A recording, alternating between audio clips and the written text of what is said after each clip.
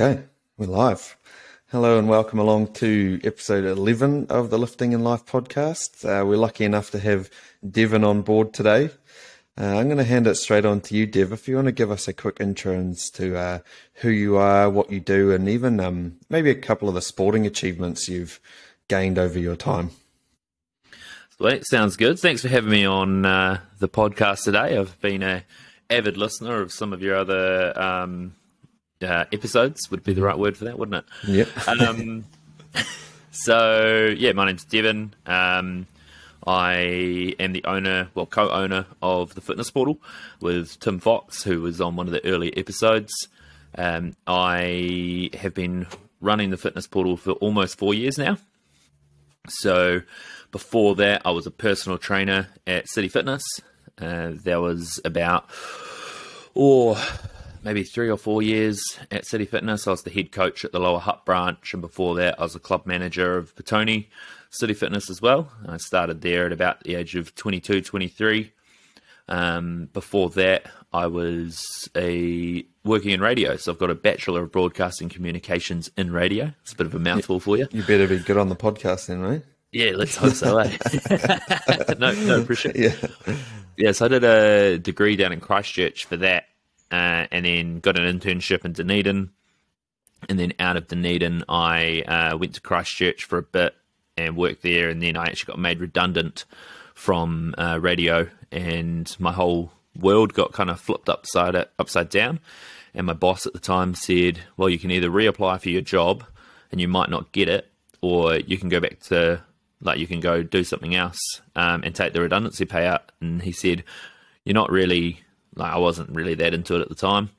So he said, why don't you do something with the gym, because you love going to the gym? And I went, oh, that's a great idea. So hit up City Fitness to see if there was any jobs going, and walked into the club manager role. So that's kind of how I got started in the actual fitness industry. But I've loved sports since I could walk. Played football as a kid. Except I was too fat to be on the field. I got told that by my coach. He said, you're not fast enough, you're too fat, you got to go and play goalie. I got reasonably good at goalie, and then played tennis, managed to get to regional level for tennis before I broke my hand in high school. So I was playing, I think it was regional 3, so there's divisions and then it goes into regionals. And then underwater hockey was my main youth sport, so I was the vice captain of the under-17 New Zealand team. I was silver medalist at the under-19 World Champs, and then bronze medalist at the under-23 World Champs in 2015.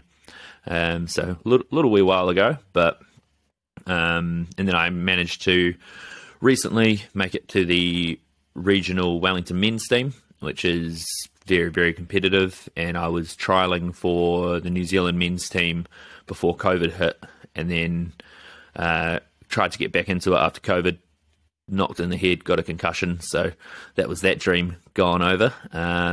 I've represented New Zealand for refereeing in underwater hockey, and then I got into CrossFit, probably... Not sure if I'm allowed to say CrossFit on a podcast. They get all angry if you do. Yeah. Trademark or whatever. Functional fitness. I got a functional fitness. But yeah, I did that for a few years, on and off, and then managed to go to the team nationals. Did all right there. Qualified for the individual nationals 1 year, but didn't manage to get to go. And then I was a couple of placings off making the top 10% in New Zealand for the Open. But I didn't realise I was that close, and botched one of the workouts and decided not to redo it. If I'd gotten better by 10 seconds, I would have made the quarterfinals, which was a bit of hindsight. But it was actually lockdown.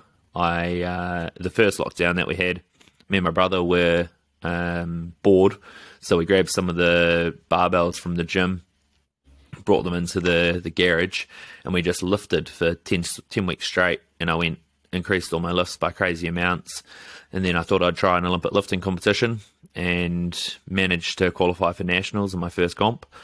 Got to nationals, got absolutely wiped off the floor, choked on the big stage, and then got the concussion the year after, and I've only just got back to where I was a year and a half after my concussion.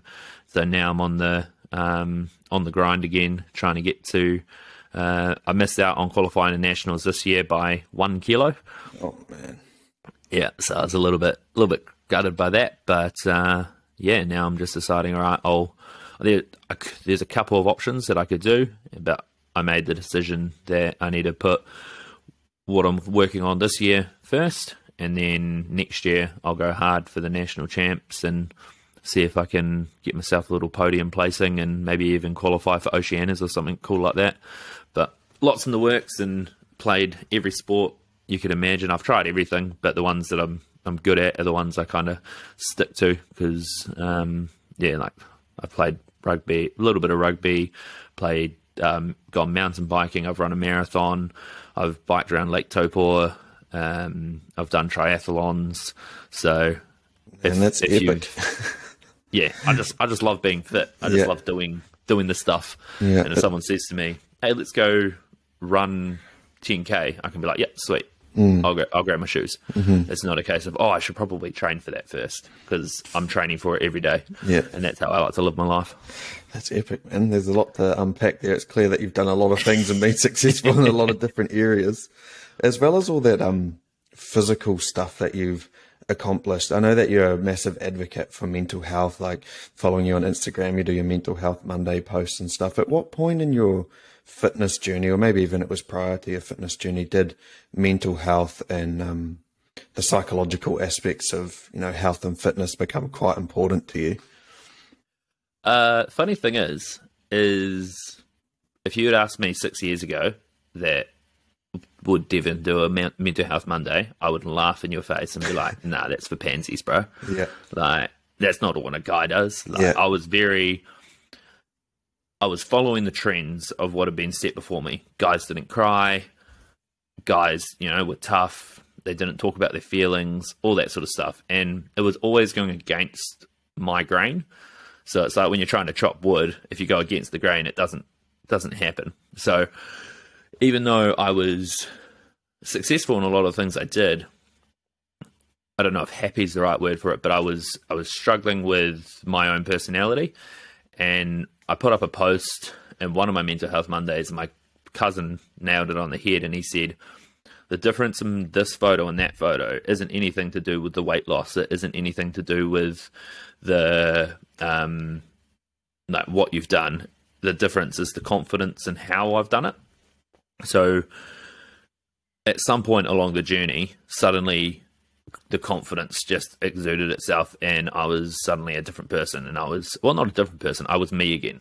So I was able to be the person that I've always should have been. And I'm still to this day struggling with different, where I want to go with my life, all that sort of stuff. Like, I'm not saying I've got it all nailed, but I do know who I am and where I want to go. And that's happened because of me starting my Mental Health Mondays.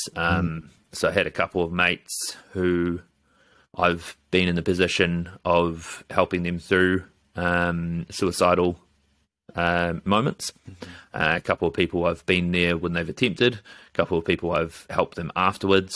And some of those are still pretty ingrained in my head, but a lot of my friends have gone through depression, anxiety, all those sort of things, and I'd never really felt like I went through any of that, and so I never really understood.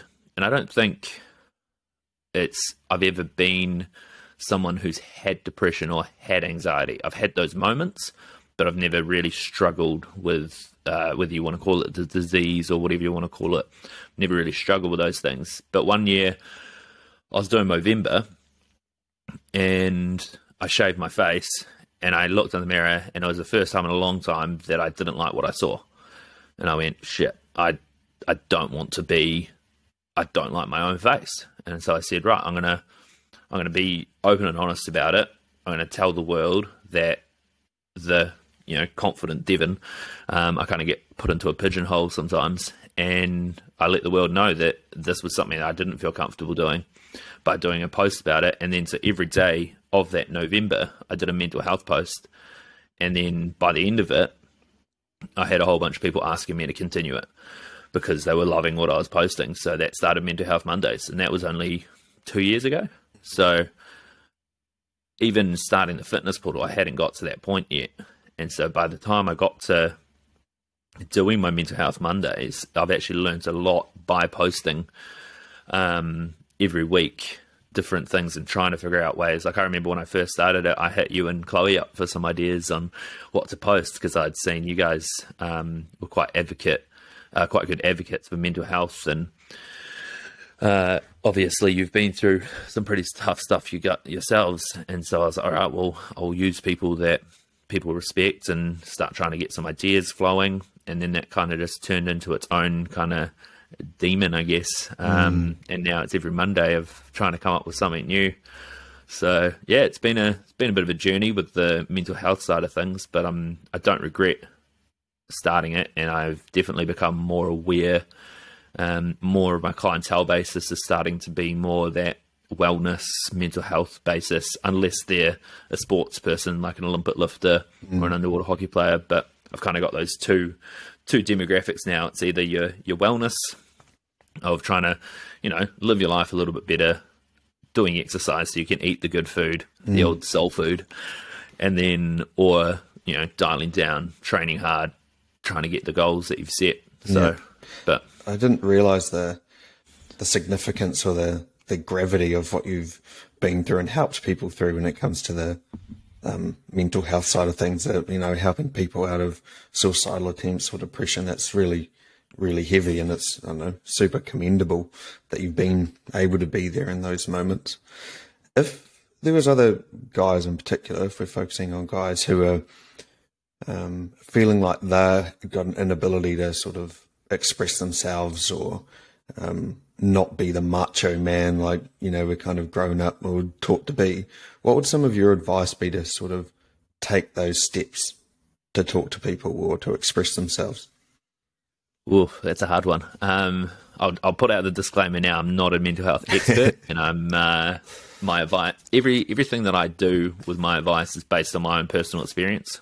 And I think if you're really, really struggling, best thing to do is talk to an expert. And I recently have actually gone through a little bit where I've been finding it harder to get through things. Stress is overloaded. Recently got diagnosed with BPPV, which is, I can't remember the exact word, but benign proximal something vertigo. So they reckon it can be due to an overload of stress and anxiety. Don't think the anxiety is an issue for me, but the stress is definitely an issue. And it's taken me a lot of strength, but actually this weekend is the first time I've actually ever booked in to see a psychologist. Awesome. So that one is something that's really hard to do as a guy because, well, and girls probably as well, but I find me personally, I've always been able to get through things on my own or with those around me. And I almost feel it's now gotten to a point where those around me, it's that I don't know if they can help. And so I need to talk to a professional because I've been through a lot and I've unpacked a lot of stuff that's going on. So if you're a guy who is currently going through something and you don't feel like you can talk to the people around you, that's the time to reach out. But if you have one person that you can just go to and say, I'm not okay, then do it, because it could change your life and it could save your life. I'm lucky enough to have quite a few people that I'm able to reach out to when I need to. I've got a very tight-knit family. My partner, Bex, she goes through a lot of shit. She actually started dating me at the very start of opening the fitness portal, which was pretty intense timing. We were overzealous in what we wanted to do, and she was the rock that I needed to come home to every day, pulled me through. So yeah, it's a hard one, but you've just got to be brave enough to ask for help. And that's such a weird thought because we're all told that asking for help when we're younger isn't brave and it's weak, but you're not weak if you can open up and say, this is what I need someone to help me. It's interesting you're touching on that mindset of the whole idea that you can fix it yourself, and it doesn't even have to be psychological things you're going through. there's something broken around the house. No, I can fix it. I don't need the instructions. I don't need a professional. The old Kiwi attitude. Yeah, 100%. So even, it's as simple as those things around the house, you think you can fix it. It's kind of like if you're going through something psychologically, it's so easy to have that mindset of like, it'll go away soon, or I can fix it. I just got to, wait it out. But it's super interesting that those sort of revelations and realizations for you came from just posting some things on social media, slowly opening up just from like the captions that you're writing on your photos. Yeah. And it's just like, at first I used to post it and I was like, man, people must be getting so pissed off with me right now. They must think I'm such a twat, like putting up these posts and thinking I'm all high and mighty with my mental health Mondays and stuff. That tall poppy syndrome, man. Yeah, hard. And you're worried that people are going to, pull you down for it. But I've only ever had 3 negative messages in the 2 years that I've done it. And the 3 negative messages were actually people trying to help, just like in their own way, kind of saying, oh, this is what you said, and I think you should have said it this way, or I don't agree with your statement. And I'm like, well, that's nice. Like, I appreciate that you don't agree with it, but this is for all the other people, and this is how I feel. And it's a really rewarding thing. And I'm not saying to go start posting on your social media. Like, you don't have to do what I do. It's just that's my outlet, right? You could write in your own diary. You could, actually writing in your own diary, that's something that a lot of professionals suggest, is just get it out on paper, whether you keep it in a diary, whether you write it down, throw it in the fire and light it. Like, there's so many ways to release everything that's going on in your head. My favorite's going for a run. If I'm really like stressed, if I just go for a run, no one around me, music blasting, that's a really easy way for me to just get out of my own head. But that can be quite hard, I guess, for people who don't have the fitness levels to be able to just go for a run. So finding something that gives you, what's the word for it? Solidarity? Is that the... Solidarity? Yeah. Like... Maybe not. Time alone. Yeah. Oh, yeah. Solitary time. Yeah. Yeah, I gotcha. When it comes to the mental health aspects and the fitness and being a personal trainer, how do you sort of incorporate that holistic or like wellness aspects to your personal training that you talked about before, how you've got, athletes and then wellness people?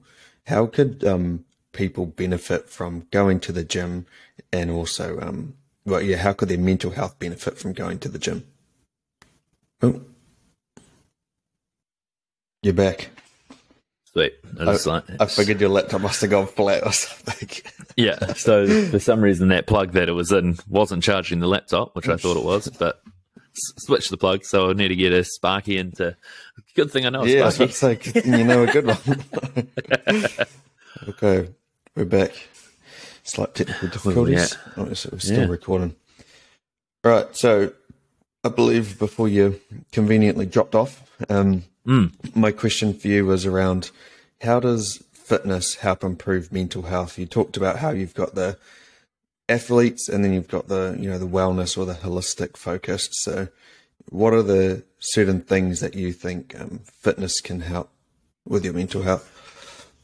So this is something I actually learned from my my PT mentor back in the day, a guy called Sean Morris. He was kind of the guy who taught me most of what I know for the personal training business side of things.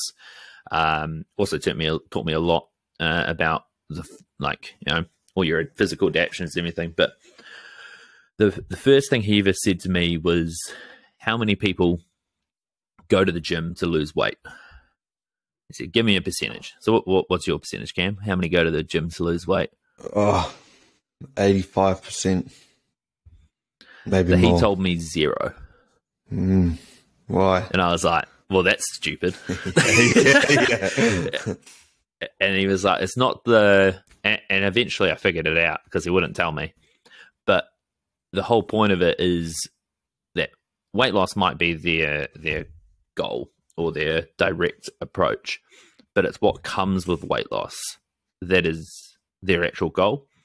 So whenever someone comes to me and says, oh, I want to lose 10 kilos, I'm like, cool. And what's that going to get you? Where are you going to be with 10 kilos lost?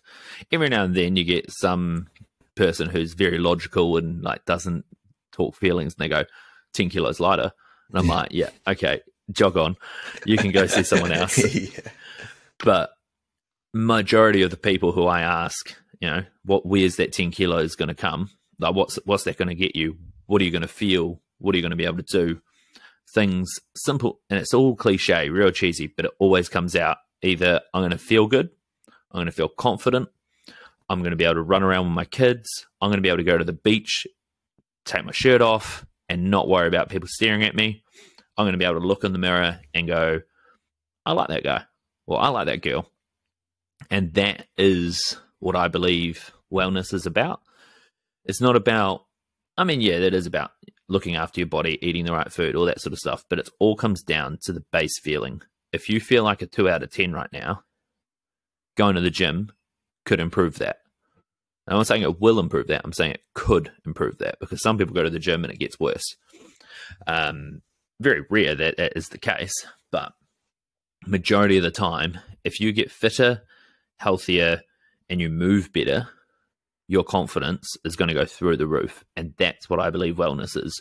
Wellness is confidence, because if you aren't able to, walk into a room and be like, I'm me, then you've got some work to do, because that's the ultimate goal. You really hit the nail on the head there. It's making me reflect on a lot of the clients that I had who, in your words, would have a wellness focus too. And some of the biggest wins is they come into you and they see you for their session and they're like, oh, I walked up 3 flights of stairs at work the other day and I wasn't puffed out. You're like, whoa. It's crazy, yeah. Even that in itself is, like you say, a massive confidence boost, but they just feel a lot more capable. And when you started talking about they don't come in for fat loss, it really got me thinking in terms of like, what's the root cause of them wanting to come in and lose weight? Like you say, that's the reason they might bring, but the root cause of them wanting to lose weight is lack of confidence, is like their sort of inability to feel good running around after their kids or their grandkids or even walking the dog. So yeah, that's articulated really well. I haven't really thought about it like that before.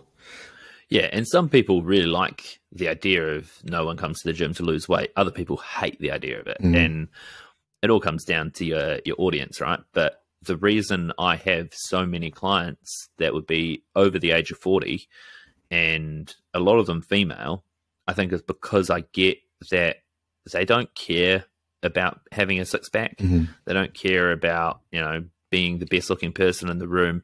All they care about is being able to move without pain and feeling good into themselves. And they want to be able to eat that scone in the weekend. They want to be able to go and enjoy a pie if they want to enjoy a pie. But they also know that they need to do something to make themselves feel better. Like I've got, I do a balance class every Wednesday at the Tony Workman's Club now. And it started with 4 people.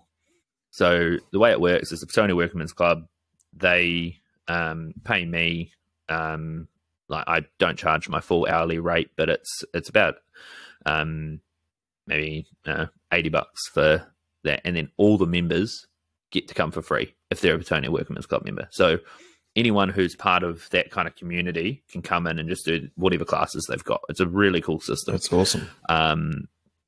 And it started with three or 4 people. 2 years on, I now have a regular attendance of over 40 people coming, and last week we had 50. That's 53 a turn big up. class, man. Yeah, especially for people who are mostly in their 70s and 80s.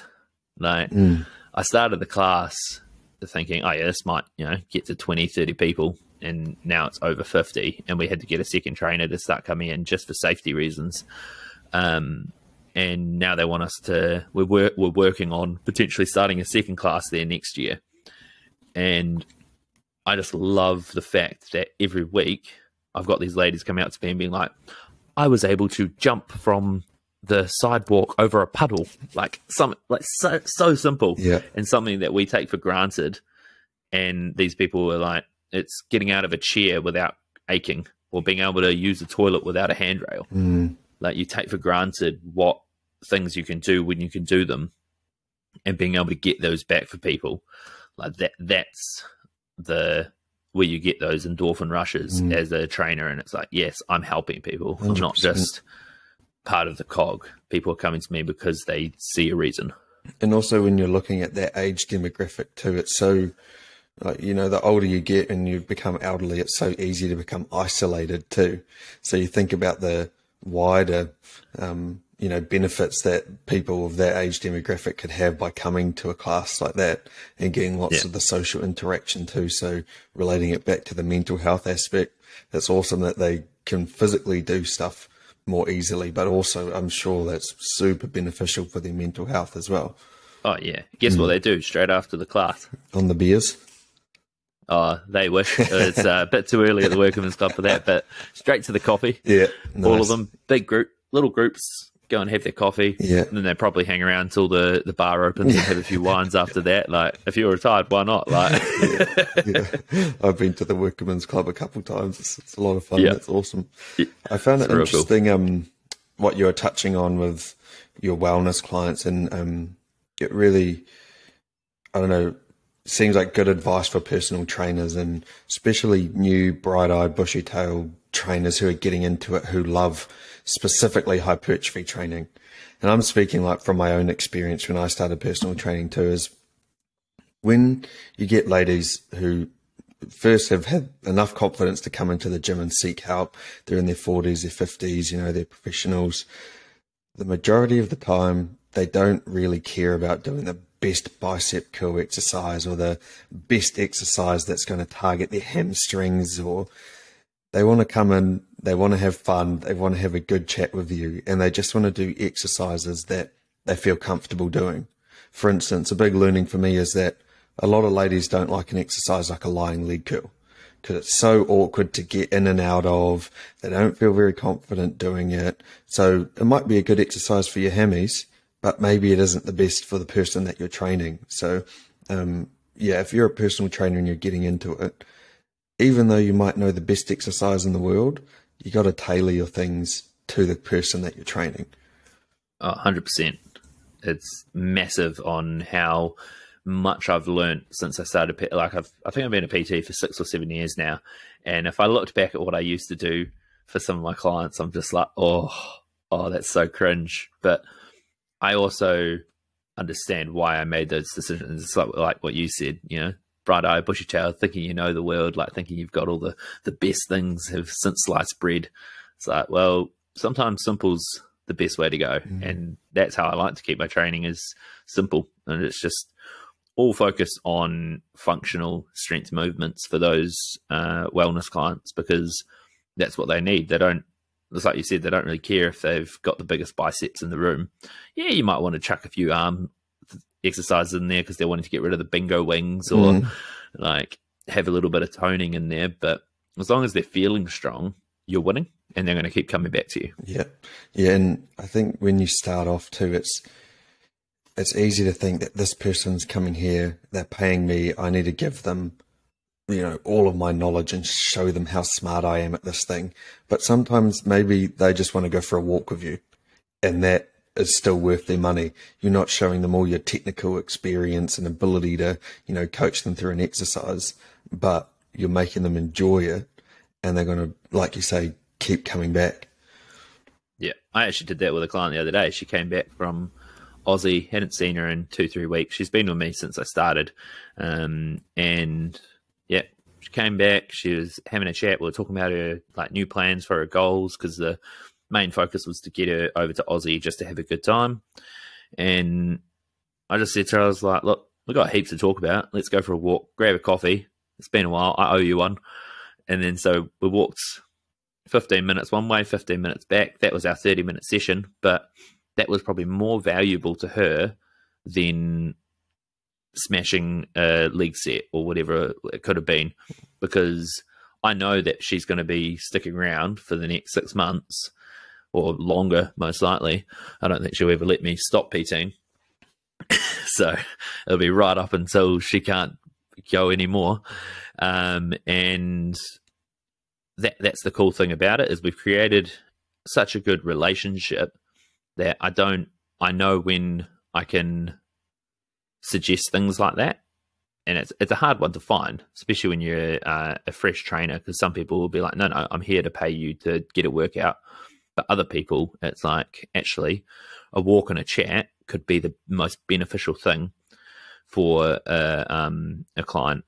Yeah, just comes down to that, like their personality or their personality type, right? If you have some clients, which I'm sure you've had or have, where they're what you would say, you know, that disc profiling thing, that's quite a stereotypical way of profiling someone, a strong D personality where they're really dominant and quite a powerful personality. They want to be in there working out. They don't really want to talk smack. They just want to like train. Someone like that, if you're a new personal trainer, probably would think it's a waste of time. You're going for a walk with them. But someone who's in that wellness sort of category and super agreeable and really nice and loves the communication aspect of it, going for a walk is one of the best things you could do. I used to do that quite often when I worked at Les Mills Lambton Key, because there was a good hill right behind the gym. Oh, nice. Yeah, it's super steep. So it's still a workout. Yeah, exactly. It's up Bolton Street, and like it's really, really steep. So we would go do that sometimes. You wouldn't talk too much on the way up, but you could set a goal. Well, today I walked a third of the way up, or I walked to this lamppost, and then we came back down. Next session, okay, I'm walking to the next lamppost. So, and that shows a lot of kind of like, I guess, empathy or emotional intelligence, being able to tell what a client needs on a specific day. And sometimes it is just that little bit of extra listening that can change you from being a good PT to a great PT. And that's actually one of the big things I teach, because I've got a lot of trainers who I train up now. A lot of my role was kind of diverting into more the teaching personal trainers rather than taking on new clients. And that's one of the hardest things to teach someone, is how to listen. Especially when you start off and you come into it with a lot of preconceived ideas. Like one idea that I had to let go of real quick, or maybe you were the same too, is that everyone coming into the gym isn't as excited about the gym as you are.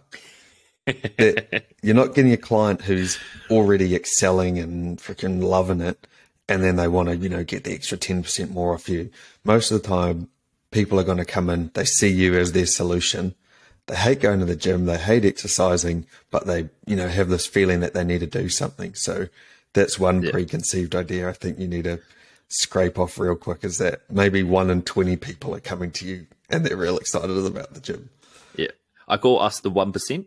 We're the 1% who enjoy putting ourselves through extraordinary pain and like suffering to get to where we want to get to. The rest, there was actually a client who said exactly what you just said. She goes, I hate the gym. I hate working out, but I like you. So I'm going to keep coming. And I was like, wait, what? Okay. How does that work? Yeah. I saw on the fitness portal Instagram the other day, actually, this is a good segue, that you're now doing personal training qualifications through the gym. Can you tell me some more about that? I thought that was awesome. Yeah, so we've been doing it for a while under the New Zealand Apprenticeship Boost Scheme, where they worked for the fitness portal. They did a certain amount of hours for us, and it was a free qualification, and the fitness portal got incentivized by the government, which was a really cool scheme. Pretty much all workplaces had the opportunity of doing it. And it was just so happened that when I was doing my work at City Fitness, I did a lot of evidence verification for them, for their assessors. And so I knew the skills active people. So when I started the fitness portal, I hit them up and said, how do I become an assessor? And they went, oh, yeah, you just got to do this course and pass these tests and you're good to go. So I was like, sweet, did that. I was doing evidence verification for the Apprentice Boost and sending off to the assessors. And then I got qualified and they said, right, well, now you can run your own level 4 certificate in-house. And I went, really? And they went, yeah. And so, okay, I was like, cool. So me and Tim sat down and went, right, how do we make this work? How do we make it beneficial for the people wanting to come on board? How do we make it beneficial for the fitness portal? Because as much as I'd love it, we're not a charity, obviously. We are a business and we've got to succeed to make money. So everything we do has to have a return in some form, whether it's a monetary return or whether it's another type of return. There's always got to be a form of return. So we decided that we could make this really work, because I've seen a lot of gyms do it, but we've also seen a lot of gyms like do it well, and then we've seen some gyms not do it so well. I've seen people come through different qualifications, and the one thing that I find is always missing is the practical aspects of training. I've had fully qualified personal trainers come to me, and they don't know how to deadlift. Yeah. And I'm like, sorry, how are you meant to PT someone if you've never deadlift? Or a qualified PT come and say, I've never stepped foot in a gym. Man. And I'm like, sorry, what? Like, how are you going to train someone? Yeah. Yeah. So we decided to set up this qualification where you can either pay like a weekly amount or you can pay a full amount. And the qualification should take 6 to 12 months. Might be faster if you're someone who's really, really keen and you've already got that natural ability. So if you've been in the gym for 6, 7 years and you pretty much know as much as a personal trainer, you just don't have the qualification, that could be a really good this qualification could work really well for you, because all I need to see is the competency, and I've got to make sure that you hit all the criterias, obviously. And then you've got to be able to get through all the online qualifications as well. So there's like a big online segment, which can be done in your own time. And then there's the practical stuff where you actually take a client through a pre-screen, and then you write them a program, then you deliver that program. So I can see the competency in this person, and I can say yes or no based on like my level of thing. I could potentially, if I wanted to, I could give them the qualification based on the standings of what is there. But I also can say, yes, you've achieved the standard that's required to be a personal trainer, but in my opinion, you need to be here to be a good personal trainer. So I can really give people that feedback that they need, and not exactly blunt honesty, but the honesty around like what's expected, how to keep people safe. Like, I believe that there's a place for every different type of personal trainer. If you're a trainer who is training, wellness clients, you obviously need to know the basic compound movements, but you don't need to be able to do the most extravagant programming. You need to be able to help someone turn up to the gym, exercise for 3 hours a week, and then you've done a fantastic job. And we need more of those people. We don't actually need more expert PTs who are wanting to be the next All Blacks coach or the next high performance training person for the Saints or anything like that. There's heaps of people wanting that goal, but the people that need help the most are your everyday people who just want to move a bit better. And that's a gap in the market that I don't think is being catered to, because all the PTs I talk to, it's either I want to be training the top athletes, this is my demographic, or I want to start my own gym one day. And taking advice from me, unless you want to lose the next 6 years of your life, don't do it. Yeah. Man, I love those aspects of something being applicable but also safe, because when you are a person who wants a personal trainer, I think it's easy to have the assumption that any personal trainer you go to is going to be good. But when someone talks to me about wanting a personal trainer, I describe it like any service. There's going to be a better builder or a better mechanic than other mechanics or other builders. So knowing that the trainers that you're going to be bringing through your pipeline are actually going to know how to do the thing, but also know how to keep people safe is so important. And also that aspect of we need more trainers who are wellness or holistic focused is so true. Even when I did my PT certificate in 2016, everyone either wanted to, like you say, train like athletes or train basically bodybuilders, teach people how to put on as much muscle as they can. And then as soon as you get into a gym, especially a big sort of corporate gym or a community gym, you realize that there's very few people in that clientele who are interested in packing on as much muscle as they can or who are athletes. It's people who, like you say, just need to be coming into the gym a few hours a week. They just need to be coming in and doing anything. They need to feel encouraged and supported to keep turning up they don't really care about an anatomical breakdown of a lat pull down.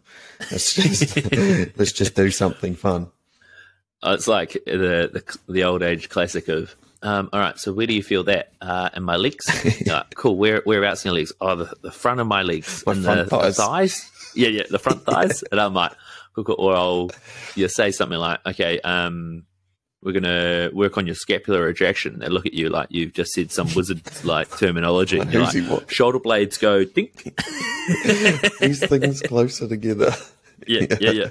Squeeze my finger with your shoulder blades. Yeah. Yeah. It's like, you don't need to be that fancy. No, not at all.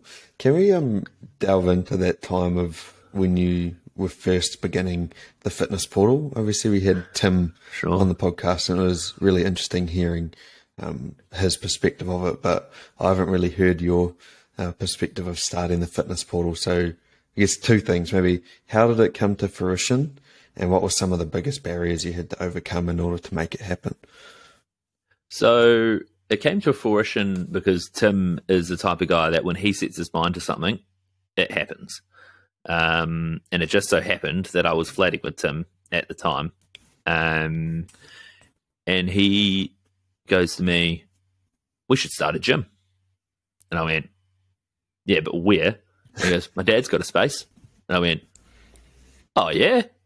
And then the next minute, we're brainstorming ideas. We got like trying to figure out our point of difference, deciding on like what equipment we'd want to go for, talking to investors. And I think it was 3 months later, we had left City Fitness and we're in our 3 month stand down period due to restraint of trade. Weren't allowed to say anything about the fitness portal due to some of the agreements that we signed. And then we were allowed to start talking from the 2nd of January. As soon as the 2nd of January hit, Instagram was up, Facebook was up, blasting it. Was this 2020? This would have been 2018. 2018, okay, yeah. Yeah, so 2018 was the end of 2018 was when we started working on it, and then 2019 was when we started trading. So 2nd of February 2019 is a day I'll never forget because we spent 3 months setting up a gym. 2 months of that, no, 3 months of it, 2 months of it was in complete like silence. We weren't allowed to tell anyone about it. And then that month of just pushing it, and we still hadn't even like got the floors sorted. Like it was crazy. We had builders in, we had all sorts of stuff going on. My only income was my personal training. Tim obviously had his Sparky work as well, but it was like crazy full on, and it was so stressful. But we had a community around us that just came to us. Like I think we started the gym with 50 members, and we had this big dream that we were going to be super competitive. We had really cheap prices because we were going to fit so many people into the gym. And that first year was, for me especially, I don't really know too much about how Tim found it. I know he was stressed. Like we had to go through some things that we don't really wish we didn't have to go through, regarding like, letting staff go and all that sort of stuff because we overcapitalized to the next level. And the gym didn't go as fast as we thought it would, but we started building a bit of a reputation. And then, it was that first year I was earning less than $300 a week. All my personal training money was going straight back into the gym. All of Tim's money was going straight back into the gym. We weren't paying Tim anything because he had his black fox, and we just gave me enough to live so we could pay our staff and we could give our members the gym and make sure our dream didn't go flop in the first year because we knew there were people watching and wanting us to fail. And there's still people probably watching and going, that surely can't carry on this way. Like, and that's motivating as hell when you've got people doubting you and kind of you hear the whispers and the rumors going around. And it was probably just before the first COVID we started getting on our feet. And then COVID hit, and that was another whirlwind. I remember sitting in my car when they did the first lockdown, I just cried for like 2 hours. I was in hysterics. I don't think at that point I was comfortable enough with Bex to let her see me cry. And I think I was driving home from underwater hockey when they announced it on the radio that New Zealand's going into a lockdown. And I was just like, you've got to be kidding me. So that was pretty intense, but we figured it out. We made sure that we got the money coming through, and we talked to our members, and our members are really supportive, and we had some people offer to keep paying their full memberships. People were paying for PT online. I was doing Zoom sessions. We got group fitness classes set up, and we just worked with what we could. We set up like a COVID care pack that we sold for like $20 a pack just to help bring in some money. One of our staff, like, because we're staff, we were getting the government boost, so we had to keep paying our staff, which I was really thankful for, that we were in New Zealand and that our government was, I know you can say whatever you want about the government and how they've done things, but how we responded in the COVID crisis, I believe that they did a great job. Whether what my thoughts are now doesn't really matter, but at that time, they did a fantastic job at supporting small businesses, in my opinion, because if they hadn't, we wouldn't have made it through, or we would have lost all our staff. So there's some credit to be given to the being in New Zealand and why it's worth being a New Zealander. Absolutely. I was a PT at the time, and I was stressed and confused enough just being a sole trader, personal trainer, let alone owning a whole gym and having staff and all those kind of different components. Going back to that first year and you saying how difficult it was and it didn't really align to the expectations, what were some of the things that kept you going throughout that year? Obviously, you're still here. You didn't give up. The fitness portal was still a gym, and it's expanded now to 2 gyms. What were some of the key things you did to help keep you going? Probably talking to other people who've run businesses. My cousin's been a massive help for me personally, especially. A guy called, his name's Michael Casey. He owned Grad Connection back in the day, sold that, and then he now owns Forest Lodge Orchids down in Cromwell, and he grows cherries for a living. Very, very successful man, but he gave me a lot of really good advice when we started, supported us a lot. And then people like Tim's dad were really supportive. And then our family members, obviously, were always there giving us that extra edge. And I think it was a case of, one, I threw everything on the line. So I had no choice but to make it work. Tim was the same. Like, we got investments, so we had people's money. We couldn't let them down because there was a lot of money that people gave us to get the first capital raise.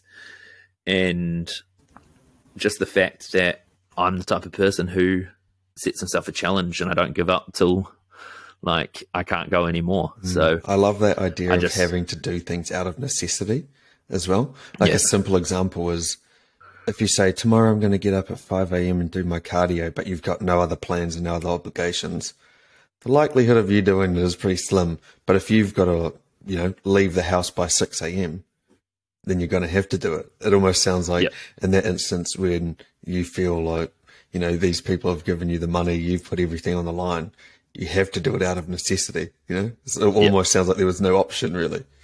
Yeah. Oh, and that's the type of person I am. I never like to give myself an option of way out, because as soon as I do, I'll take the easy way.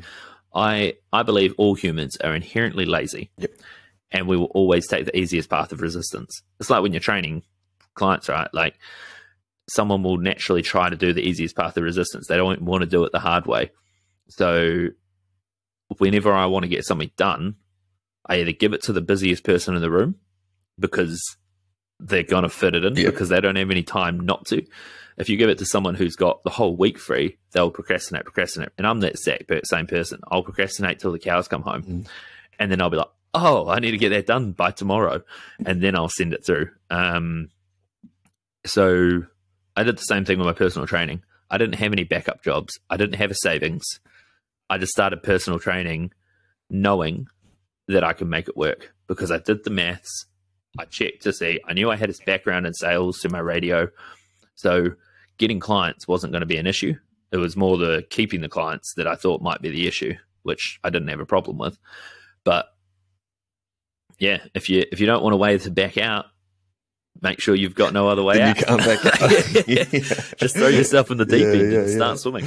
So post that, the first lockdown, how did you respond and how did things sort of pick up after that? So it actually, as ironic as it is, COVID actually kind of helped us.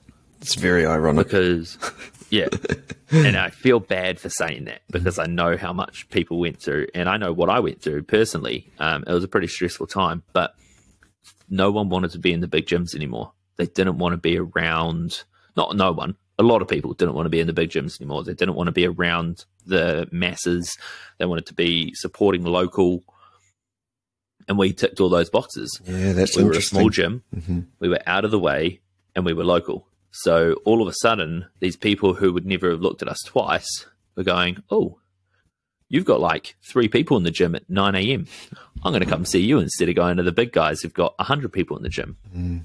We didn't have to use a booking slot because of the government guidelines.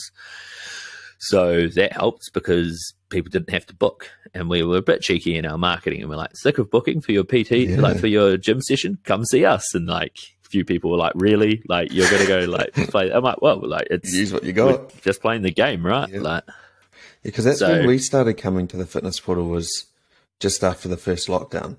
I don't know what it is that got us in there either. Posing room. Ah, is that what got us in there? Yeah. So we, during the lockdown, at level 3, I think it was, we were allowed to go back into the gym. So we went in, we did a full reshape, and I'm pretty sure we built the posing room and moved our changing rooms. And Tim either hit up you or Chloe and said, hey, I've got this posing room. Do you want to come do your clients here? And so you guys started taking your clients out of our posing room, building into one of the comps. That's right. And then we... because then we both became trainers there as well, because your model was just so good, and the gym was so good as well, and convenient because we lived in Petone as well. Yeah, so you guys were our first rent-based PTs, and then we've actually created that model at a larger scale now, where we allow part-time PTs to actually make some money. We don't charge a rent base. It's not quite an hourly rate anymore, but we do it on like a percentage. So we take a percentage of your earnings with a maximum number. Yeah. And so once you hit that maximum number, it just stays that maximum number forever going forward. But it allows someone who's doing, 3-4 hours of PT a week to actually make some money rather than having to pay $200 a week. So yeah, we've got a lot to thank you guys for taking a chance of us and wanting to jump on board. That business model was just such a refresher, because that's exactly what I thought too. I was like, wow, you can actually make money now doing it this way without having to work, 30 or 40 hours of your time if you don't have the capacity to do that. So it was such a refresher at that time. Yeah. And it's definitely, we've got quite a few part-time PTs in Tawa now. Like Michael, Move with Mike is his Instagram handle. He's full-time accountant, and I think he does like 4 hours of PT. Taylor Victoria, she's part-time PT, does 3-4 hours. And so there's a lot of people who have been able to come in and pick up their passion again as like a little side hustle to their full-time job. And it's a really cool atmosphere that's getting created by those people who are so passionate, but they were not exactly passionate about the PT, if that makes sense. Like, I think it was the same for you, right? You kind of got burnt out being a PT from what I understand, but being able to do it on the side, that's all good. Yeah. And then I guess it's coming back to that necessity thing. It kind of removes the element of necessity, so you can train the people who you enjoy most training. So every single session, you're really looking forward to it, and it doesn't have to be a full-time gig either. So yeah, I found that it worked really well. And for you, in terms of opening up Tawa, what were some of the key differences or key learnings between starting the Petone location, then opening up this freaking massive gym out in Tawa? We definitely learned a lot from our first run, and we've learned a lot again from our second one. Like every time we do it, we're going to learn something new, and it's quite a cool place to be, that no matter what we do, it's always going to be different. But with Tawa, we realized after the first time that we needed to have more planning in place, and we needed to really pump the open day before we opened. And everything running smoothly, we would have been set up March at the start of this year, and it would have been all go. But COVID got in the way again, and our shipping was 3 months late. Nice. So we ended up opening in May, which kind of threw us back a bit. But with what we did for our capital raise this time, we would have been sweet as Larry sort of thing, like happy as Larry going forward, because we would have had everything planned correctly. But what we hadn't planned for was our plan not to go into place. not to go to plan. Yeah. So we've learned to buffer ourselves a little bit more, but we're definitely in a much better position than we were. Like, I haven't had to go without a pay this year, which is a very good feeling when you're opening a gym. And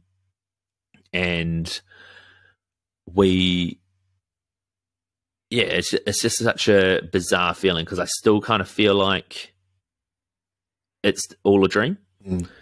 Like walking into Tawa, and you've been there before, right? It's another level to what we did in Petone. Petone's this 160 square meter gym. We're calling it our boutique model now. Like, it's our little boutique gym. It's the OG, and then Tawa's big baby brother. Like, it is a monster. It's 1,300 square meters. It's got the ability to offer so much more. But the cool thing we've been able to do is, and that was one thing we knew that we needed to do coming from Petone to Tawa, is create the community and create that feel that everyone's welcome. And it really does feel like that going into Tawa as well. Like, you've got, you've got your bodybuilders and your CrossFitters and stuff like that. But then you got your older demographic, you got the wellness demographic. And when you walk in there, it's such a nice vibe. Everyone says hi to each other. Everyone's super accommodating of each other. And, when you were thinking about opening up the Tawa location, what was your thoughts around what niche you were going to create in that place in comparison to the Petone location?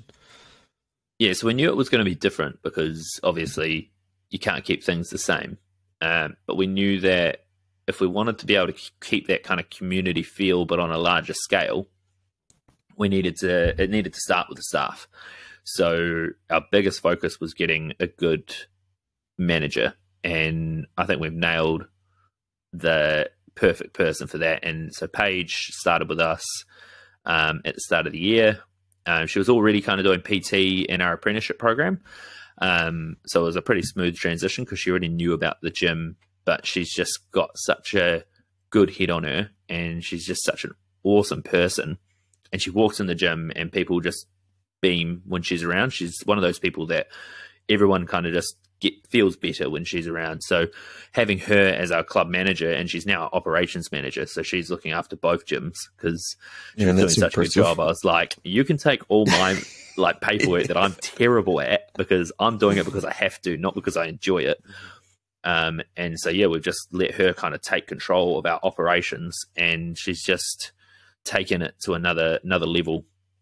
So having her, and then also having a good person to help the trainers, because the biggest retention tools in a gym is group fitness, personal trainers, and your like community, right? So to create the community, we needed to have good instructors, and we needed to have a good PTs, as well as top management staff. So we got Taylor Blackler in to be our head coach, and he's done an amazing job of also creating that community vibe and just like bringing the team together. So all the personal trainers, everyone's friends in the personal trainer, you know, having banter with each other. We'll be talking shit to each other across the gym floor, like with our clients, getting our clients introduced to each other. And then our group fitness instructors are all just great at creating that vibe as well. So we've got a huge variety of group fitness classes, which is something that we didn't have in Petone. And that was the niche that we needed to get into, was, you know, that functional fitness, the ability to have bigger classes, a spin class, because everyone loves a good spin class, like especially, you know, those wellness clients who just want to feel like they've had a good sweat up. Yep. And there isn't the impact and stuff too. Like, it's so good for your body. You're not running or beating the pavement. If you were to give advice to someone who is wanting to start a business from the business experience that you had, what would say, let's go maybe 3 key things that you can think of the top of your head in terms of advice if you're wanting to start a business? Because I don't know, from my perspective, I think you guys have done a really awesome job. And when you're talking about the vibe that you're creating at Tara, it's really evident. And I'm only there once or twice a week as well. But as soon as I'm there, you know, I can feel it. So what are a few key pieces of advice for starting a business? So, yeah, no, I think that's actually a really good question. And it's something that I've always kind of thought about. And I think, one, what's your point of difference? Point of difference is a huge play in the market. So if we just started a gym that was like every other gym, we wouldn't have had any reason for people to come to us. So that's your first, my first suggestion. It's a bit different for people who are wanting to start a business where they have employees and those who are going like sole trader.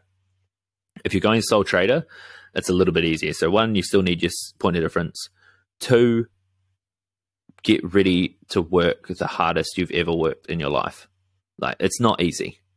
And if you're wanting an easy ride, go find yourself a cushy 9-to-5 job that you just tap away at the keyboard or whatever it is, and then you can go live your life outside of that, because there's nothing wrong with having a 9-to-5 job there or whatever job you decide to go for. But if you're wanting to take the next step and, you know, step it up for yourself and go self-employed as a sole trader, you've got to be prepared to put in the mahi, because you'll know when you're a personal trainer, it's not as easy as it looks, except for those who have made it to a point where they've got a consistent base and then they can live the life they want. I've seen PTs do 20 hours a week and they're living in a high life. Yep. They work every morning from 6 till 10, and then they just go do whatever they want. But that doesn't show the up and down path to them getting to that point, hey? Yeah, they worked their asses off for months on end, probably years, to get to that point where they had such a consistent base and they were so well known that every time they had a slot free, they could put up a post on Instagram and say, I've got this slot free, and people will book in. Yep. But that doesn't happen overnight. That happens after lots of building. So point of difference, why should someone come to you? Two, is, you know, be prepared to work. And then number 3 is do something you love. If you're going to get self-employed, you've got to do something that you're going to love and you're not feeling like you're working, because you're working 24/7. You're not just working Monday to Friday. If you're self-employed, you're working every day of the week, whether you like it or not. So on Sundays, if something goes wrong in the business, I've got to go sort that out. I've got to be there for that phone call. So I'm always on call, whether I'm on holiday or not. Like, there's always something. It's always playing in the back of your mind that you've got something. And until you get to a point where your business is 100% satisfactory, and I don't know if I'll ever get to that point. that's like chasing the dragon in terms of the business, right? But I think that's what's going to keep you going too, though. It's never reaching a point of absolute satisfaction. It's the journey, you know, that you get, I think, a lot more positive benefit out of than reaching this sort of fleeting end goal. Exactly. Enjoy the journey. It's the classic cliche line that you see all over Instagram, right? Yeah. But it's so true. And then I guess for your people starting their business, going down like the employed side, those 3 points are all still very important. But the most important thing for someone who is starting a business where you're going to employ people is your staff are more important than you. Your staff are the reason your business runs. So if you're wanting to run a successful business, you've got to look after your staff, you've got to hire the right people, and you've got to create that good work culture, because it's not as easy as it sounds, because finding the right staff for your business is not that easy. And, you know, we've had PTs and staff members who have been amazing, but it hasn't been their final destination and they've moved on. and we've also had people who weren't the right fit for us, and that had its ups and downs. So it's never going to be easy being a business owner. So yeah, you've just got to choose something that you love, and just because everyone says, like, it's the Kiwi dream to own your own business, right? But whether you actually need to own your own business to get to where you want to get to is a big question. So my question to anyone wanting to start their own business is why? Why do you want to start your own business? Because if you can get to where you want to get to without doing it, then maybe that's the way to go. And on the spot, that's a really well articulated answer. I think you did an awesome job there. You covered so many important points. In terms of, this mentality that you have when it comes to business, where do you think it's sort of derived from? Do you think you had it prior to you starting your training? Is it something that you've already had there, or is there any aspects or ways that you being in the gym in the first place, did that give you some learnings that you've then applied to your business ownership? I think it's a lot to do with the people I've surrounded myself as mentors. Like, as much as the work that I did at City Fitness didn't end in the most amicable fashion, I don't regret ever working there, and I actually really appreciate some of the people that were there that mentored me through some stuff. And it was a bit of a shame the way it ended, and I can't really delve into that too much due to professional reasons. Yeah, professional reasons. That's a good way to put it. But I do really appreciate some of the people that were in those positions, and they taught me a lot. And then coming out of that, my uncle is a very successful business owner as well, like the entrepreneurs run in my family. And he actually started off with the advice at the start that we should have gone franchise, and we should have got like a Flex or a Snap or something like that, because it was the safer option. Mm-hmm. But he did say to me that if I'm going to go down the path of doing my own thing, I'm going to have to be ready to work my ass off, and I'm going to have to, be able to be prepared to do things I never thought I'd have to do. And that was some advice that stuck with me the whole time. And he admitted to me the probably last Christmas, I think it was, he said, "Oh, I'm glad you didn't start your franchise. I'm glad you didn't follow my advice." Yeah. But I did follow his advice to some extent, because what he told me was, I've got to be prepared to work. It was him and his wife, Nikki. So yeah, they've recently just sold their business and moved out to Martinborough and bought themselves a wine farm. It seems to be that side of the family like to buy like orchids and farms. And stuff like that. But yeah, so I surround myself with people who have done the things that I want to do, and I'm constantly trying to learn from them. And something that the big boss of City Fitness said, he walks into the room and he always pretends he's the dumbest person in the room, or thinks he's the dumbest person in the room, because he can learn from every single person. And that's stuck with me ever since, because if you're not learning from somebody, what's the point in having that kind of conversation? So no matter who it is that I'm talking to, I'm always listening for potential ways that I can better myself as well, and hoping that I'm giving the same to them in return. It sounds like that's a clear example of the environment that you surround yourself in has a large determining factor in your success too.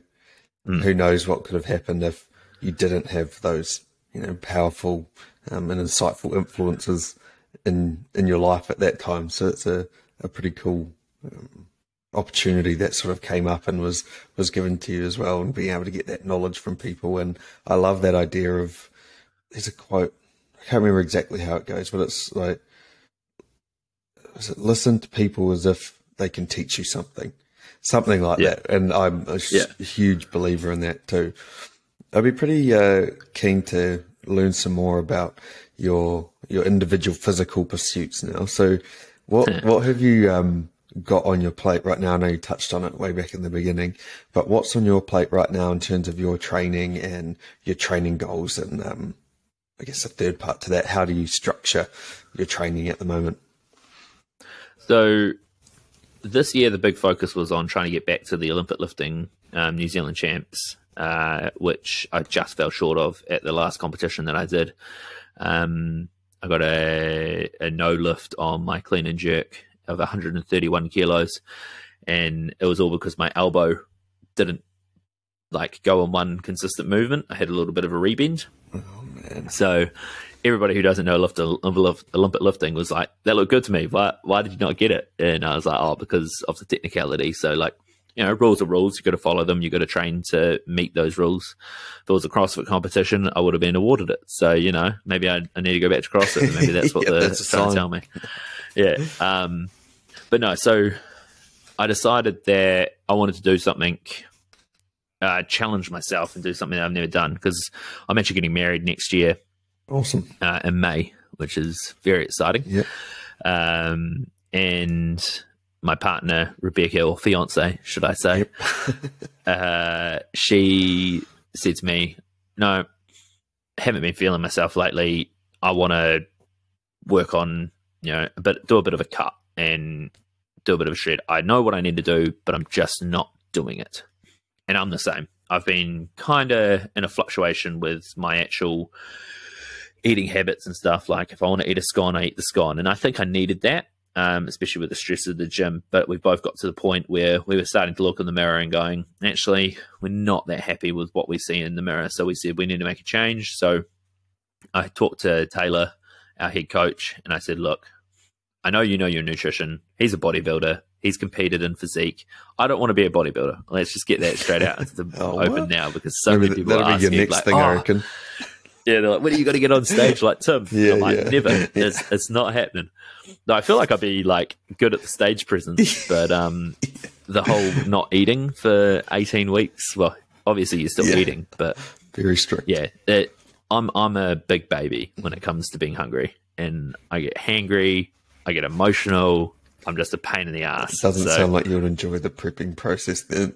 No. And you've got to enjoy the journey, right? Exactly. So I said, Bex and I said to Taylor, look, we want to do a bit of a cut. And he said, how does 12 weeks sound?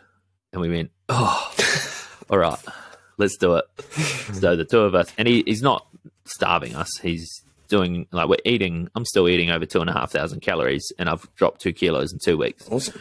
So like, I'm still eating enough food, but it's simple things like get your 10,000 steps in a day, drink your 4 liters of water a day, do 3 cardio sessions, real simple stuff like increasing the NEAT, right? Yep. The natural energy expenditure. And Rebecca's doing really well so far as well. So that's our current kind of focus, and I'm calling it shredding for the wedding. Oh, yeah. I like it. And the reason we're doing it so early is so that we don't have to stress before the wedding, because obviously there's a lot of organization that goes into that. So if we can get to a position where we're happy with by the end of this year, we can maintain rather than aggressively cutting again. Especially when you think about getting your suit and dress and all that sized up as well. You don't want the wedding date to be the end goal, because otherwise you might not fit into your suit or you fit into your dress. Exactly. So that's kind of why we've decided to do that. And in a way, I think it should help my Olympic weightlifting for next year. So November next year is when the Nationals will happen, and I think it's March is North Islands. So those are going to be like the 2 big focus for Olympic weightlifting. So what I want to do is cut down. By doing the cut down, I'll drop 2 weight classes. I'll be in the 89 weight category. Yeah. I don't have to lift as heavy if I'm in the 89 weight category. So qualifying becomes a whole lot easier. So if I can maintain and keep gaining strength, keep gaining strength, as well as losing the weight, I don't see how there's an issue. If it gets to a point where my strength starts to plateau or drop, then I'll reassess what I'm doing and decide whether I want to go up. But I've never let myself get to the point where I've had abs or been a low body fat percentage. I think the lowest I've ever got to is maybe 17, 18%, which is nothing to scoff at. A lot of people have never been there in their life, but I just want to see if I can do it because I've never done it. So that's the challenge I've got currently. And then Olympic lifting will become the focus again after the wedding, probably. But yeah, other than that, it's just trying to be fit, healthy, and trying to look after my mental health, Yeah. which I know I need to do. The only way I can stay on top of that is by feeling good about myself and getting to a point where I'm confident in my own skin again, because I've started to lose that a little bit in the last couple of weeks. Yeah. So it's such a paradox, eh? It's like your mental and your physical health is so intertwined, and even how you physically look. But how do you find your mindset changes between what you're doing now, like you're on a cutting phase trying to lose some body fat, versus your mindset coming into an Olympic weightlifting show where it's about hitting specific numbers and specific reps? What's your mindset difference between the physical body fat loss versus like the physical, let's get stronger aspects? Yeah, it's an interesting one. I hadn't really actually thought about that. I guess like with the current, shred plan, it's kind of just the consistency is the big thing. Like as long as I can stay consistent as possible, the old 80-20 rule, but for us it's probably more like a 95-5 rule. Like we're being pretty strict on it. Like we went to dinner last night and we took our own like prepped meals sort of things. Like we are on a prep kind bodybuilders. Yeah, I know, it's a sad life. But we actually felt really good doing that. So we're like, okay, well, if we get to the point where we're not like depriving ourselves, but the consistency is huge for this one. And I know that for all my clients, if they can consistently follow a plan, they're going to do better. When it comes to Olympic weightlifting, it's the same concept, right? Consistency is going to get you the results, but there's that extra added pressure coming into a competition. And the reason I love Olympic weightlifting is because you've got 6 chances to hit the lifts that you need to hit. So you get 3 snatches and you get 3 clean and jerks. And if you miss any of those 3 snatches, you don't get a total. You don't get onto the scoreboard. So it's high pressure. Everyone's staring at you, and you've got to hit the heaviest lifts you've ever hit.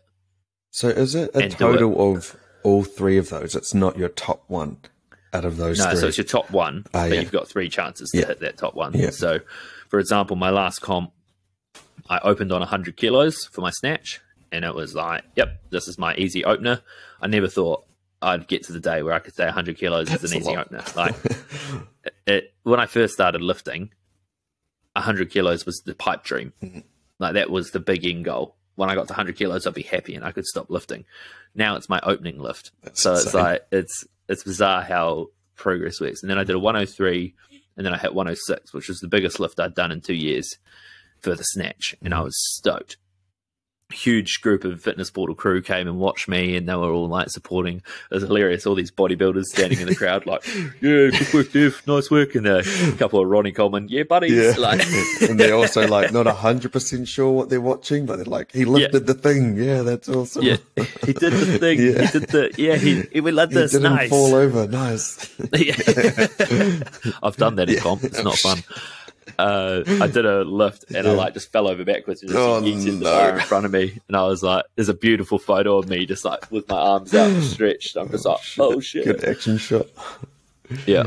And then the clean and jerk, went into that. My first attempt at the 128, which should have been an easy opener, I just dropped the clean. I never drop the clean. Like, it's one of my strongest moves, and I don't know, pressure maybe got to me, but I just got it up and then I just dropped it, and I was like, what the hell just happened there? So I was like, okay, reset, hit the 128.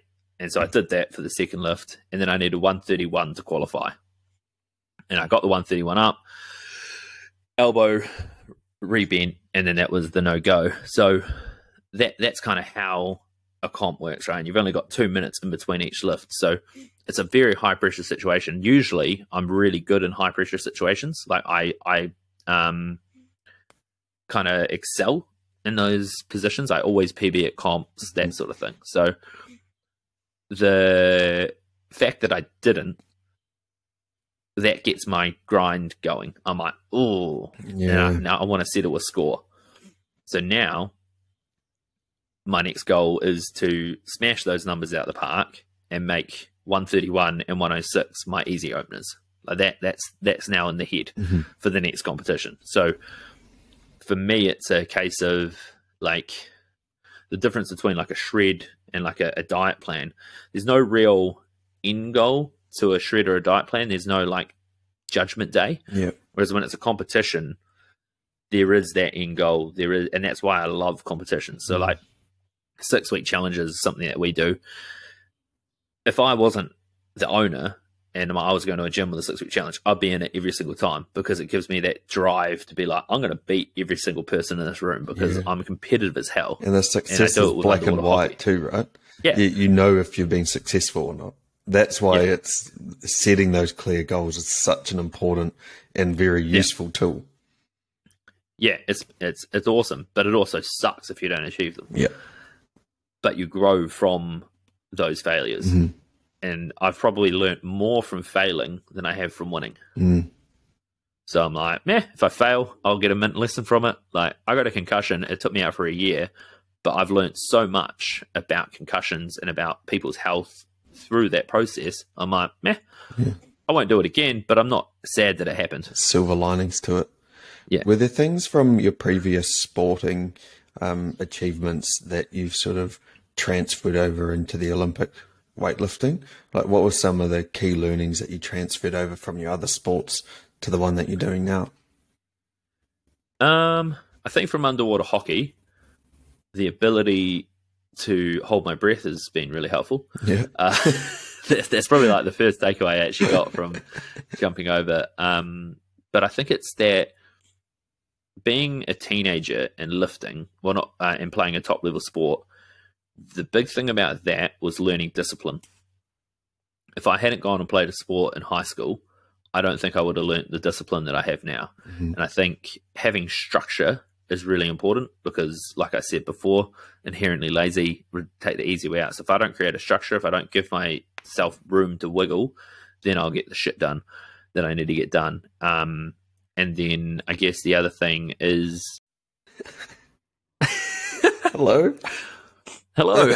I just messaged you again.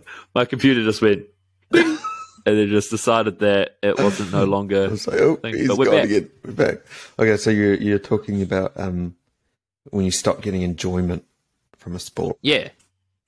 So it's really simple, right? Like, it seems like people are always asked these like huge questions on, like, you know, how do you motivate yourself, and how do you do all this stuff? And it comes down to, one, you've got to enjoy the process, and two, you've got to have discipline. So those are the two things I've learned from playing at a high level sport, especially because when you get to the top level, you're all as good as each other. You're all on the same playing field. You've all got good skills. You've all got good fitness. You've all got, you're all the top of the country, right? So for underwater hockey, there was 40 of us selected for the New Zealand team, and 12 got taken. Wow. And of that 40, you were so it starts off that you're in a school team, then you get selected for the under 18. 40 people get selected for under 18, like Wellington, and then 20 of those got selected for the A and the B team, and then 40 at the tournament and the regional champs from 6 teams got selected to go to the trials. And then that got slowly whittled down and down and down until you got to your 12 players that got to go over and play at the World Champs. So by the time you get to that point, it doesn't come down to who... I mean, yeah, if you're outstandingly better than every single other player in the team, then of course you're going to get selected. But when it comes down to 2 people who are exactly the same skill level, they're going to look to who creates the better culture in the team, so who enjoys the sport, and then who has the best discipline. Who's the person that you can trust is going to turn up every single game and play what they need to play. So that's probably the biggest takings that I've had from my other sports, and especially being in a team sport, is discipline and enjoyment are so important to make a team be the best. I love how you're touching on that idea of, because people always ask about motivation, right? Like, how do you stay motivated to keep going to the gym? I hate that line. Yeah, me too. But it's really refreshing and just honest to say, like, I'm not motivated to go every single time. But the important thing is that you have the discipline to turn up, even when you're not feeling motivated. Sometimes you're going to feel motivated and sometimes you're not. But if you only did the thing at the time when you felt motivated, that's probably going to be 50%, maybe even less of the times that you do turn up. So even if you're not motivated per se, it's important to maintain the discipline. And it sounds like you're also super self-aware in terms of not giving yourself any wiggle room. And if you don't give yourself the wiggle room, then you don't have a choice. You can't sit there and think, oh, am I motivated to go today? It doesn't really matter, right? It doesn't matter if you're not motivated, because you're going to go anyway. Because you've just got to do the thing. Like I'm a personal trainer. I know about Olympic weightlifting. I could train myself quite easily, but I won't listen to myself. Yeah. That's why I got Taylor to do my meal plan, because I've got someone staring at me going, no, you can't eat that pie. Put the pie down and go eat your chicken. Yeah. And I'm like, okay, fine, I'll do that. So with my coaching, I go to a guy called Jack, who's his business is called Empowered.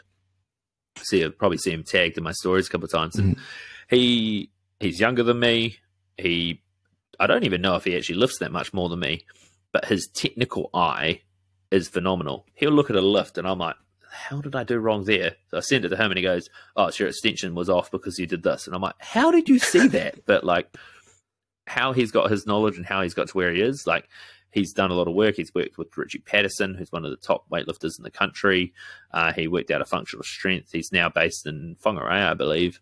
But paying him every week makes sure I turn up, because I'm like, I don't want to waste the money that I've just spent. So if you want to know how to be motivated, pay enough money that you don't want to waste that money. Have the buy-in. That's why I always encourage people to reach out to a trainer or an online coach or something. You don't have to spend thousands, but as soon as you pay a professional some amount of money, you have a monetary buy-in already. And then once you, especially if you're seeing them as a personal trainer, you also have the obligation to turn up too, and then you're being kept accountable. Oh, did you go to the gym twice a week like we agreed on? Or did you do your walk in the weekend like you said you were going to do? That level of accountability can just expedite your success so much. Massively. And it just helps you kind of see the light. And even if you know what you're meant to do, it just helps to have that, it's that accountability, right? It's having someone in your corner who, if you're having a tough day, you can message them and say, look, I just don't feel like doing it today. And depending on the coach, they'll either realize that maybe it is, in that case we talked about before, maybe you do need to just go for a walk that day and not go to the gym because your body is just absolutely smashed.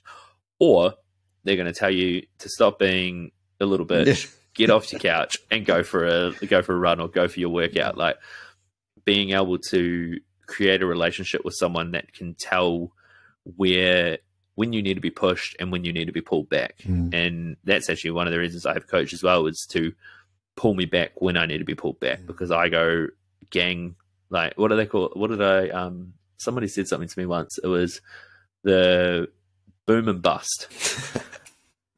So you're all boom and then you bust. And that is one of my biggest problems. I go hot out of the gate and then I'm out before the race is finished. But you want to come at it with a longevity in mind, right? You want to keep going for a long period of time. It's so easy to want to go to the gym when the body's feeling good, but it might feel good today and then tomorrow, but where is it going to be in a week or 2 weeks if you're going to keep going 6 or 7 days a week?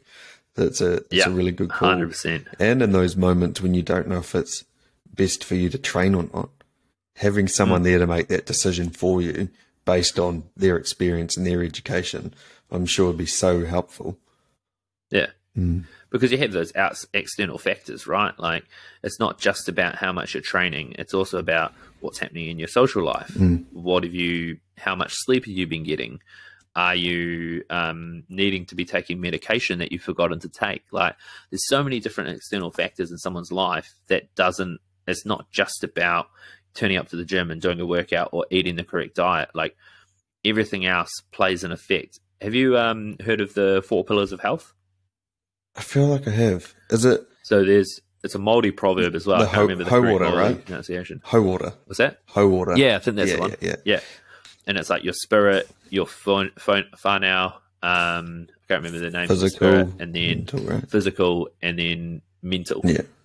So having those 4 things in place, and like you don't have to be religious to have a spiritual grounding. Like, maybe yoga is where you get your spiritual grounding. Maybe it's spending time with friends. That's your spiritual grounding. It could be going to church. It could be going to the gym and working the Swoley Bible. Like, that's hilarious. I see spiritual as, I don't know, engaging in things that are bigger than yourself. Yeah, I like that. Oh, that gives me tingles. Thanks, bro. Can you just quote that next time you use it? Yeah, I'll use that for my next Mental Health Monday. So this is what I came up with. Oh man, no, that is spot on though, and there's so many analogies for it, right? It's like, how many plates can you spin at once? How do you divide your pie up into your social, your physical, your training, and but just trying to strike some sort of balance there is the goal, right? Except when you're a professional athlete or you're excelling at something really highly, it's almost inevitable that the ratio is going to be skewed a bit. And to be successful, arguably, it kind of has to be. And that's where the element of sacrifice comes into it. But if that's not you, like, there's no reason why such a significant portion of it needs to be taken up by one thing when you do have the capacity to divide it more evenly. Yeah, 100%. And I always say to people, what do you really want to achieve when they come to see me? So yeah, they might want to,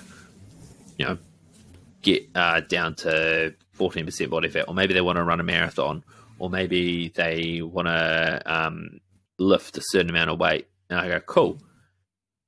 But what's more important to you, this goal or everything else in your life with that goal as well? So if someone doesn't have a reason, so let's say if you're not going to a competition where it's your be all and end all, then is it worth the sacrifice that you're going to have to make to get to that point? And if not, we can change the timeline. We can readjust what the goal actually is. Like, doing a marathon is a great accomplishment, and I've done one myself, but I didn't train properly for it. Well, I did, but I didn't. I ended up getting injured and sick just before it happened. So it was a pretty brutal experience. Ended up going 2:09 for my first half, which was close to my PB time, and then ended up finishing in 5 hours, 29 minutes. So I got to 30K and both my legs just seized, and I just couldn't run anymore. My knees were sore.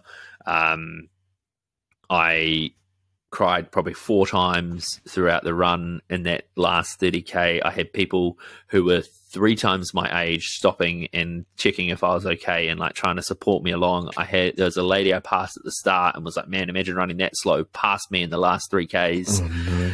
And I was like, this is just embarrassing.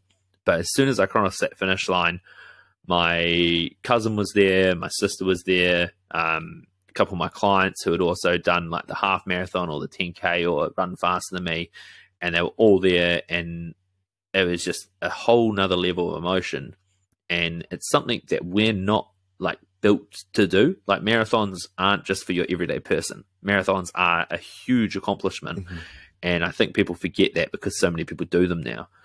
But if you're wanting to do a marathon, you've got to be prepared to sacrifice so much to do the training, unless you're just genetically gifted and you can go run a marathon because you're an asshole like that.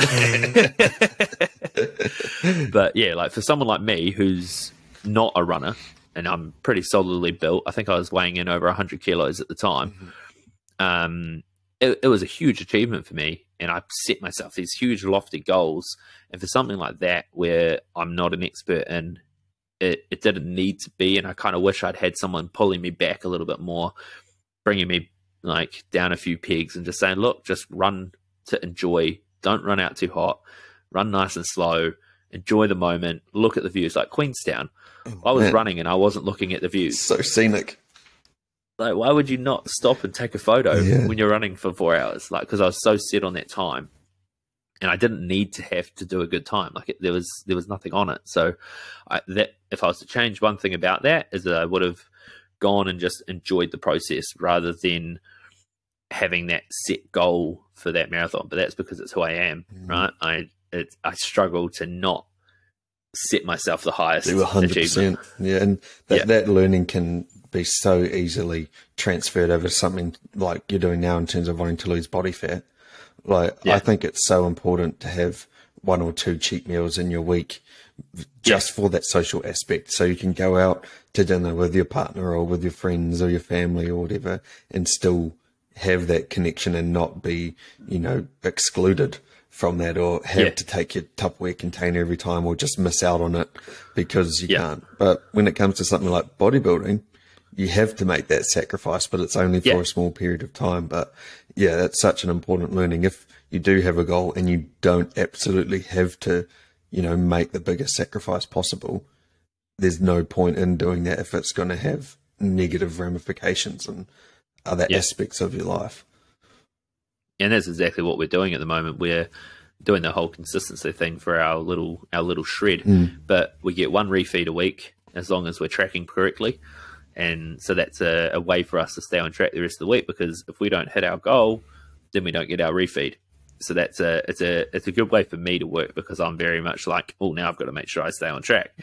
And then the other thing is we get 1 night a week where we get burgers on top of our refeed, but it's healthy burgers. Like, if you do it correctly, burgers aren't the worst thing to have in the world. And but people have this mentality of, oh, burgers are bad for you. Whereas if you do it right, you can actually have a healthy burger, or you could even potentially have a healthy pizza. Like, I don't know, use one of those wraps as your base and put some good healthy vegetables on there, chuck a bit of low sugar tomato sauce as your base, and boom, you're good to go. You're right, cookbook, mate. That's on point. Cooking with Devin. We've got burgers and pizza. That's what we got. Oh man, I'll figure out the pie. I feel like we've covered all the main points that I was keen to dig into today. I don't know if there's anything else that you really wanted to chat about today. No, I don't. I feel like we've covered a lot. That's for sure. You speak really well too. You've made this easy for me. I've just been enjoying sitting here listening to you, to be honest. Sometimes I talk a little bit too much, but that's the radio coming out of me. Yeah, that's awesome. So if people wanted to, you know, learn more about you, see what you do, would your Instagram be the best place for people to check you out? Yeah, Instagram's where I do majority of my updates. I put up stories every day of my lifting journey, because a lot of people seem to find that helps with their motivation. I kind of started doing it for my own benefit, and then people started saying, oh, this is really cool, keep doing it. I'm like, okay.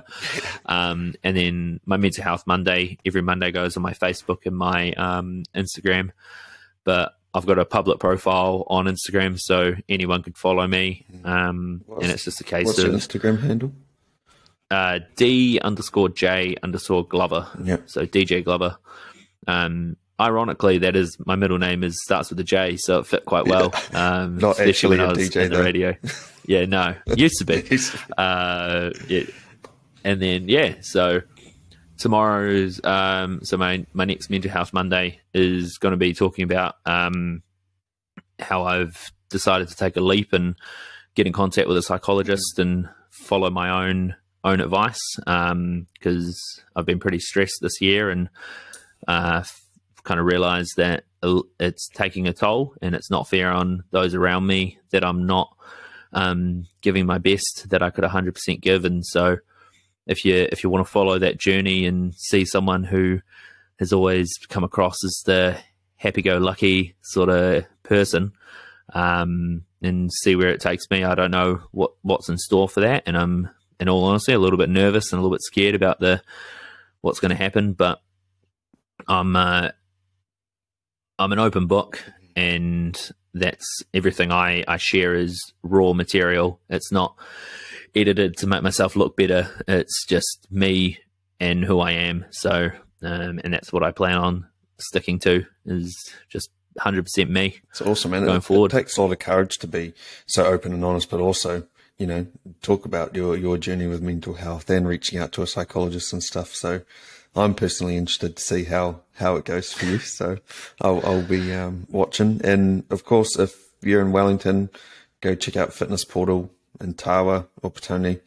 100%. Highly recommend it, especially Tawa's epic because of how big it is and the range of equipment and facilities you have there. But yeah, thanks heaps for coming on the episode, man. Really enjoyed it. It's all good. Thank you for having me on board. I've been hoping you'd reach out to me someday. Well, we've done it. Maybe we'll do it again sometime. It's maybe me and Tim at the same time. That's got to be next, I reckon. Yeah, but awesome.